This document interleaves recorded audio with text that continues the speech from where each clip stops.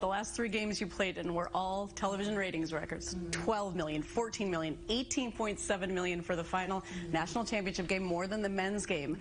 What do you think about that? It's really crazy. Like, it's hard to wrap your head around 18 million people, and it peaked at 24 million people watching and turning on women's basketball. I think it shows how exciting women's basketball can be when it's given an opportunity. I think when you're in the heat of the moment and you're playing in front of a crowd or an arena like that, like, it's not something you're consciously thinking of. But then when you go back and look at the numbers, especially the numbers compared up against other sports, whether it's NBA basketball, whether it's the Masters, whether it's MLB, and beating out really every one of those big sporting events, I think it really puts into perspective what we were able to do. And that's you never take that for granted. And I think it'll just continue to grow. What's your goal for this next chapter when you look out to the next year? Oh gosh, I think that's hard. I think obviously I want to be a WNBA champion one day. I want to be an Olympic gold medalist one day. I think those are all goals that I've wanted since I was a young girl, that I wrote down on a piece of paper. So I think those are the biggest things. And nobody said they're going to happen right away when I first entered the league. I think just learning, working hard, going to